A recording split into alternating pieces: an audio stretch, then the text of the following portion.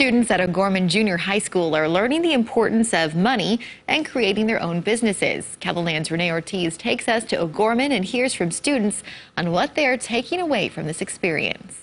Market Day is an event 9 weeks in the making. They do different activities throughout the quarter.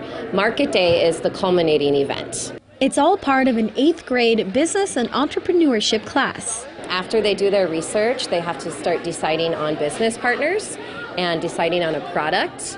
And then they kind of get into the financial part of it, where they have to figure out how much it's going to cost them to start their business. The students then gather loans and advertise their products throughout the school. Marketing is a really big deal, like advertisement, pricing, like not too expensive, not too low.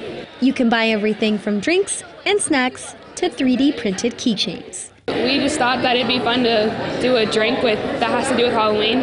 Takis were just a really big seller last year, so we thought we could do the same, I guess.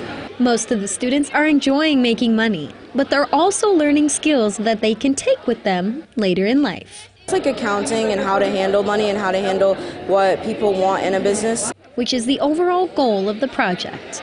In Sioux Falls, Renee Ortiz, KELOLAND News.